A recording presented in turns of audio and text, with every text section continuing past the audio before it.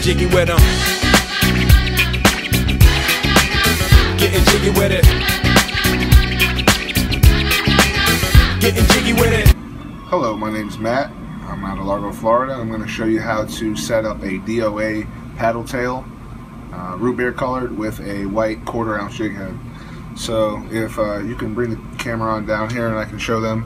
How I prefer normally is to get the jig head and the paddle tail, D.O.A's unfair advantage of course, preferred artificial. What you want to do is get your jig head, push it on through your paddle tail, bring it on around, and you gotta put a little bit of pressure in there because it's going to be a little hard at first. And that's just how I prefer. Everyone's going to have their own way. Some may say it's not the right way, some may agree with how I do it, but you'll find your own way, and it's simple as that. So what you're going to want to do is bounce it off the bottom like that. You go to a beach, any colors preferred. You can go with the white, pink, we got another pink, red. I mean, however you want to do it. You can do brown for the darker musky type water, or you can go with a white if the water's clear, whatever you prefer. But this is what I say to go with. You get your line, just bounce it right off the bottom. Sand, rocks, whatever you prefer.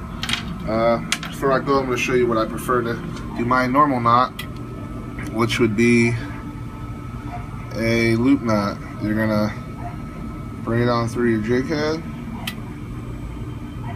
bring it around. You're going to make one loop,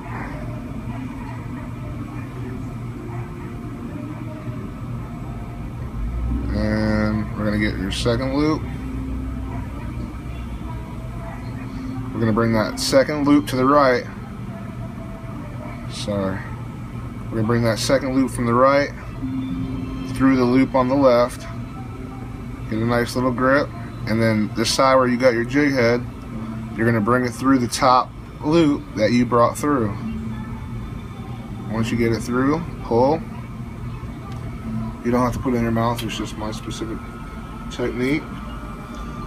And what you're going to have there, if you can bring the camera in, is of course you're going to go ahead and cut that extra line there. This isn't the best I'm showing you, but cut this off.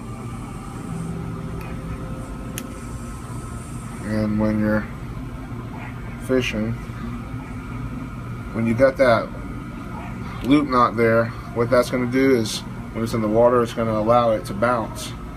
So when you're bouncing off the water, going to imitate a fish, like boom, boom, boom, boom, and then you're going to get a nice big hit. So hold on, tight lines, and have a good day fishing. This is Matt out of Largo, Florida.